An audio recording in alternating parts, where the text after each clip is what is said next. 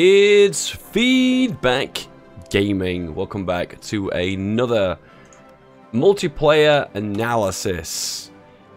Yep. So the last video did really well, so I thought I'd go over a few other things. This is going to be a slightly shorter video than the last one. I gave kind of an overview of the overall game. I'm not going to do that this time. I'm just going to go over the areas that were lacking, therefore we can make improvements and go forward from there. First of all, we're going to start with England. By the way, this is the overall map of the end game, by the way. The Axis did win. They did win it, and they beat back the Soviets in Barbarossa and pretty much controlled all of Asia, Africa, well, most of Africa, and Europe as well. Aside from the UK and West and South Africa. And that's pretty much it. Yep, great. So, first of all, we're going to look at England. First of all, the UK lacked planes massively. Absolutely, devastatingly lacked planes.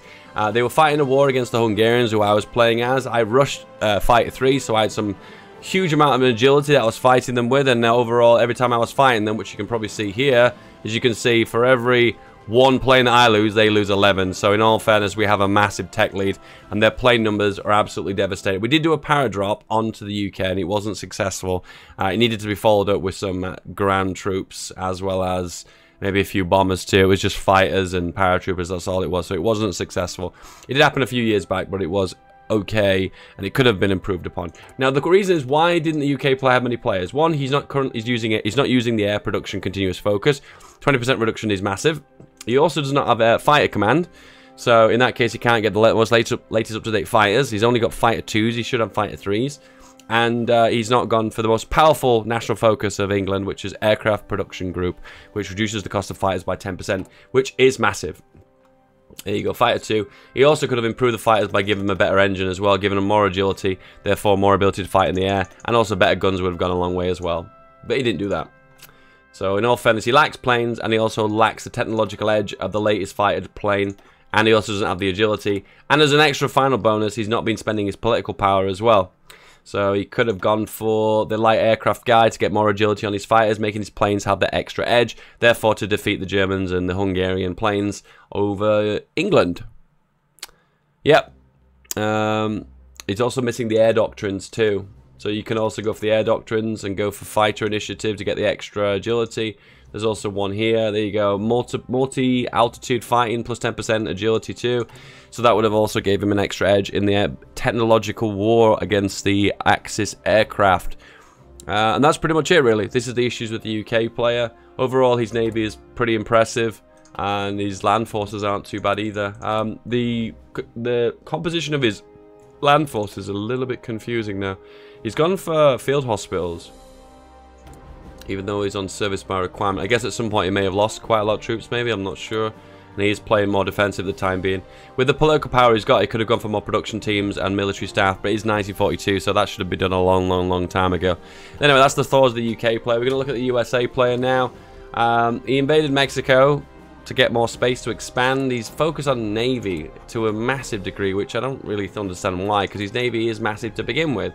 He has got a stack here of 317 ships, 9 carriers, and for some reason he's still pumping out loads of more ships and also producing more naval dockyards. So, I mean, this is something you would do if you've lost your fleet and you want to build it back up again, and I'm just a little bit confused why he's gone ahead with that. I'm not sure. Yet again, definitely focus on Navy. Fighting lots of battles here, which is good, but yet again not capturing any islands. He hasn't gone for Marines either, which is very confusing to do, as the USA needs those Marines. No medium tanks too. You've got the production edge as USA, so you need to get that production edge in amount of breakthrough and the army you've got, which he doesn't have. Doesn't have a tank template either. He has this one, but it's not being used. There you go. Don't ask me why, no idea. He's using a lot of anti-tank too, but he's not researched the anti-tank techs. So right now the anti-tank ability, his piercing's ability is very low. He could potentially have 100 piercing at least, but the division he's currently got at the moment only has a total of 31 with the support anti-tank. Yet again, if you want to get the most out of your piercing, you need to make sure you research them as well. He's got a lot of mixing here of his submarines with his big fleet, which doesn't really give you any advantage for the submarines as such. In all fairness, it's not really worthwhile. The submarines should be split off and doing convoy raiding around the oceans, which he's not doing. Adding them onto the big fleet doesn't really give you an advantage. I like the fact he's researched all the doctrines, but he's gone for the research operations, but yet he's not got anything to him. So what he's done is he's researched the submarine buffs, but he's not really using the submarines up independently, so they're not really giving much of an edge. His plane production is pathetic as well. Strangely enough, his production is actually a little bit lopsided.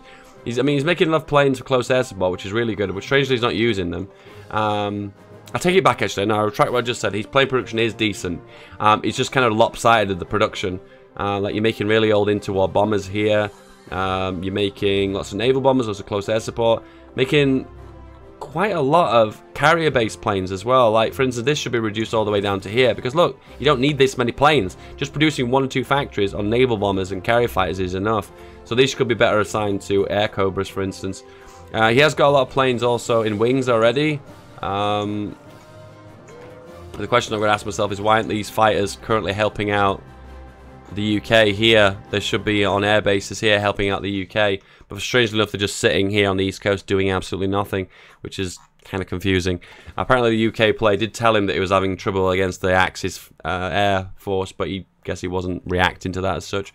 But anyway, that's the US player anyway. Okay, let's move on to the Soviet Union as well. So the Soviet Union had some massive issues. He had a lot of divisions, which was really, really good. I appreciate that. Almost 500 divisions. That's really good. But yet again, he's not really spread his fleet out correctly. His army out. He could be defending the East Coast as well, the Eastern Front, but he's not. Also not defending here very efficiently as well. He got landed on by Sweden in Leningrad and getting pushed out from here. His guns are massively behind, in all fairness.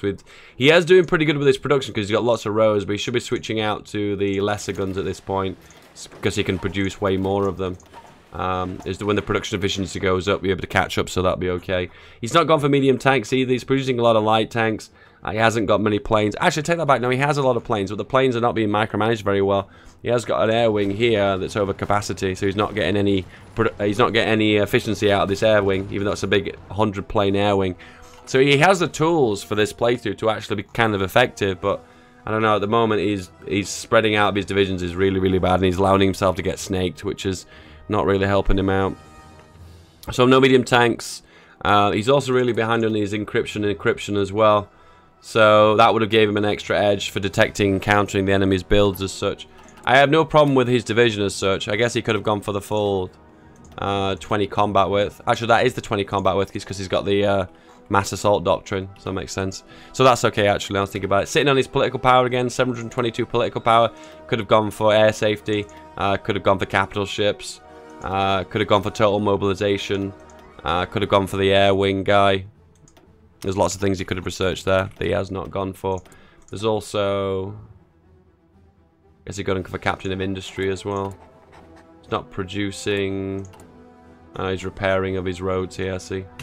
Fair enough, there you go. That is the Soviet player. The Hungarian players who I played as. There was a few issues I did run into. I was helping by the air. My air force was pretty much the best in the entire game. I ended the game with something like 7,000, 8,000 fighters. I rushed Fighter 3. And I made a variant of the Fighter 3 that was really, really insane. So you can see here's my Fighter 3.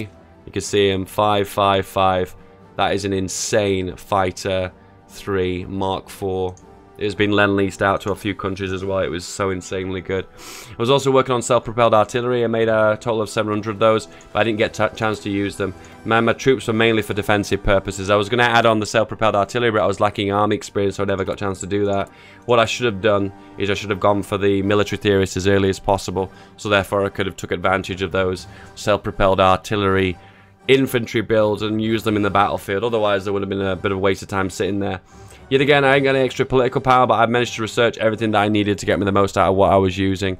But that's the only thing I could have gone wrong on, really. I just made sure that I could have made my more desirable self-propelled artillery, moved that onto motorized as well, and done something probably roughly... Oops, shit, no. Something like...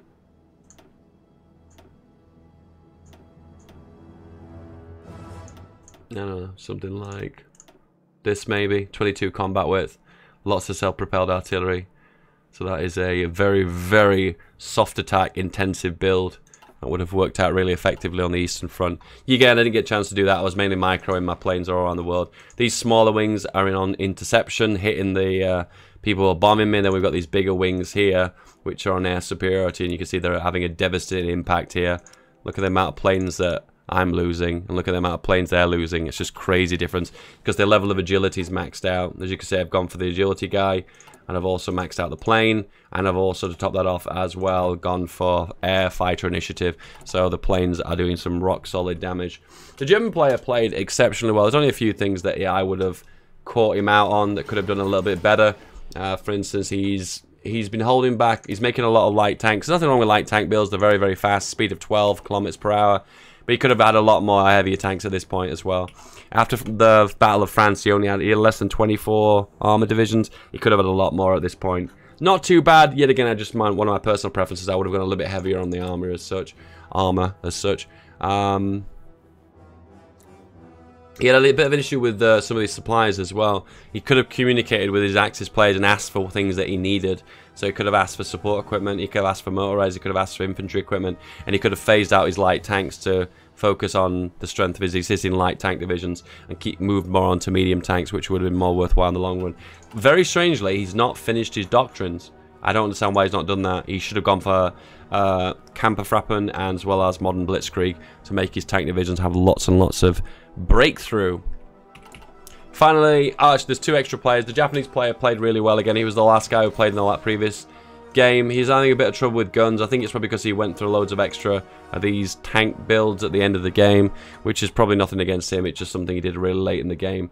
Not really much to say about the Japanese player. The divisions are really, really great, as they usually are. He's got this 40 whipped here with lots of soft attack. He's got the Marines with lots of bite. He's gone for the super, super heavy soft attack Marine build to attack the islands. He's gone for the massive defensive artillery Mountaineer build. And you've just got the same build here. These are the same, aren't they? No, they're a bit different. This is similar, though, to this one. Yeah, there you go. And finally, the real star of this game would be the Italian player, who has gone for infantry soft attack mainly. Mountaineer defensive build. A few cavalry, I guess that's for suppression. Got the Marines for heavy soft attack too. But the glorious armor of this, 98 armor. Look at all these heavy tanks and motorized. And he's also got a signal company for the initiative as well. Insane. He's only managed to make 3 of these because they are insanely expensive. But here you go, boys. Look at these beautiful heavy tank divisions. So beautiful. So impressive. Oh, he's even got some of my Hungarian heavy tanks as well. Apart from that, guys, I hope you enjoy these videos. If we do a multiplayer game in future, I will give an analysis of mistakes and possible flaws and whatnot. If you guys want to tell me of any critique that I could give for these videos or anything that I may have told you that might not be 100% accurate, feel free to fire at me. Apart from that, guys, I hope you have an awesome day. I'll see you guys next time. Bye-bye.